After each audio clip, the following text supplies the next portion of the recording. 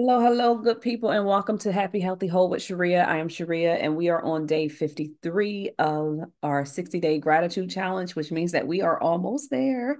I hope that you found something to be grateful for over these last 60 days. Again, these are days that you can go back and forth with. You can actually add on if you want to keep going. It's the great thing about this is that this should be a process that you do every day, and this should have helped you to get a consistent routine. So again, today is day 53 and I'm talking healthy, loving, long conversations. I enjoy a good healthy conversation with people from my love box, but also from other people who I'm learning from and growing with, and just giving opportunity to share.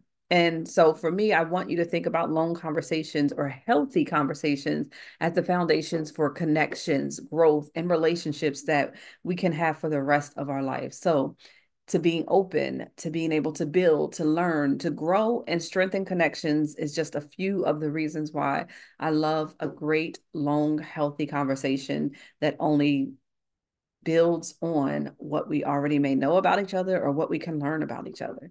All right, y'all, be well.